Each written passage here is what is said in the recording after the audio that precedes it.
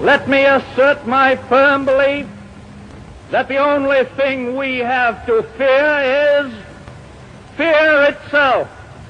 Nameless, unreasoning, unjustified terror, which paralyzes needed efforts to convert retreat into advance.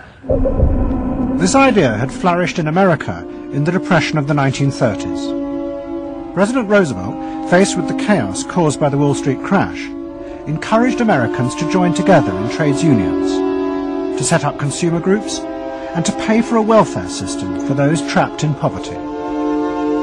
His aim was to create a collective awareness which would become a powerful weapon against the unfettered power of capitalism, which had caused the crisis. That idea had driven the Democratic Party for 50 years.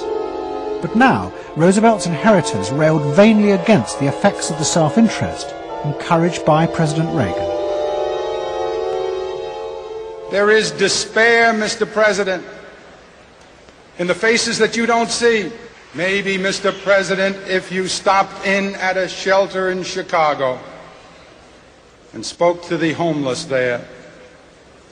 Maybe, Mr. President, if you asked a woman who had been denied the help she needed to feed her children because you said you needed the money for a tax break for a millionaire or for a missile we couldn't afford to use.